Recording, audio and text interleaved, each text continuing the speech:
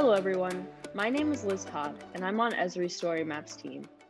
Here are some beginner storytelling techniques that will help you get started using ArcGIS StoryMaps. When starting any storytelling project, it's important to consider who your audience is, what the purpose behind your story is, and why you're making your story for your audience. Your storytelling approach will differ depending on your audience. Are they subject matter experts who just want to get straight into the weeds of your topic? Or is this concept entirely new to them, so you'll need to ease them in with just the basics? In addition, consider how you're going to distribute your story and what action you want your readers to take after reading it. Once you've figured this out, you're ready to jump into ArcGIS StoryMaps. The best place to start is esri.com/storymaps.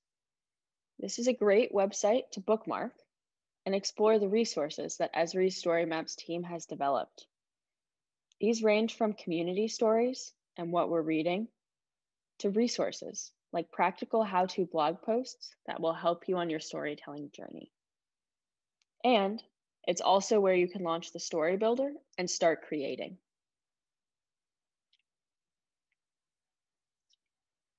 The Flexible Builder puts a multitude of storytelling tools at your fingertips, but there's no need to be overwhelmed. I'll start by showing you some of the fundamental components and workflows that will make familiarizing yourself with the tool a breeze. First up is the block palette. The block palette allows you to build your story piece by piece.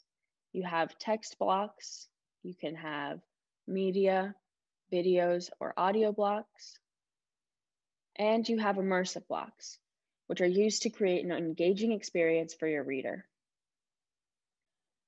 Once you've added a text block, you can use the Rich Text Editor, which appears when you highlight text, to change the text style, color, and add hyperlinks.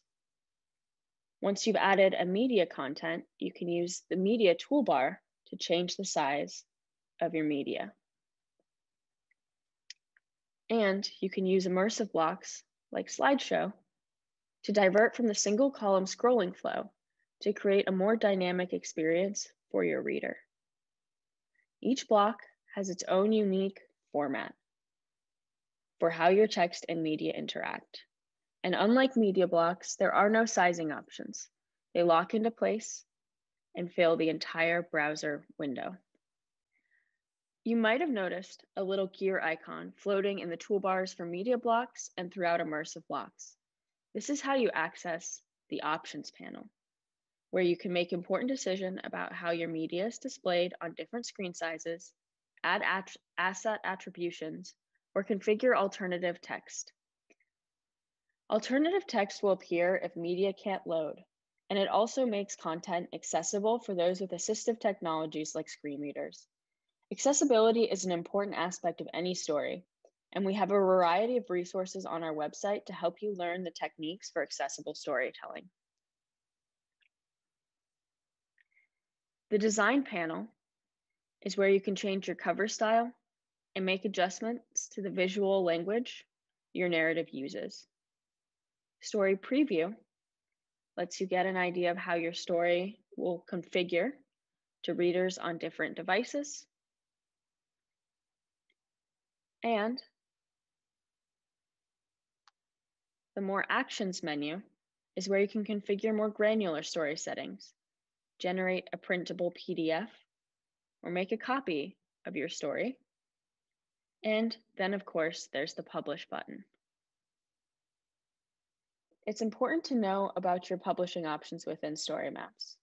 You can keep your story private at an organizational level, or you can make your story public.